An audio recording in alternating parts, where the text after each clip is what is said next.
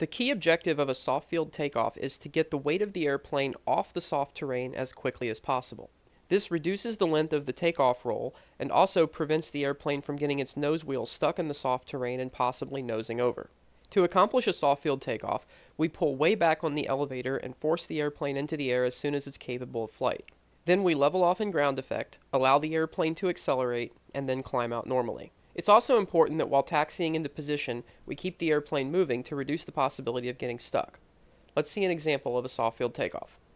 So once I start the maneuver, I'm going to taxi out onto the runway. I'm going to keep the stick back and keep the airplane moving throughout the maneuver. So I've already done my checklist, my before takeoff checklist. I'm clearing the area to the right, clearing the area to the left, verifying that there's no traffic. Marine traffic, Cessna 80254, departing runway 8, Marine, staying in the pattern. Okay, now I'm going to enter the runway. Minimal use of braking, keeping that stick back in my lap.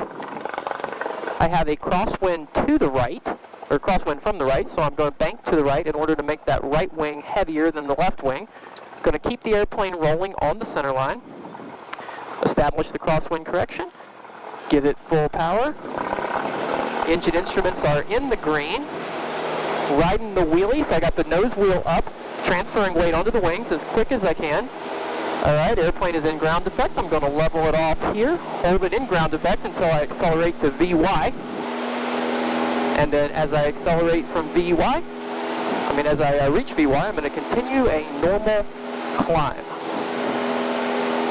I'm correcting for wind drift by crabbing a little bit to the right.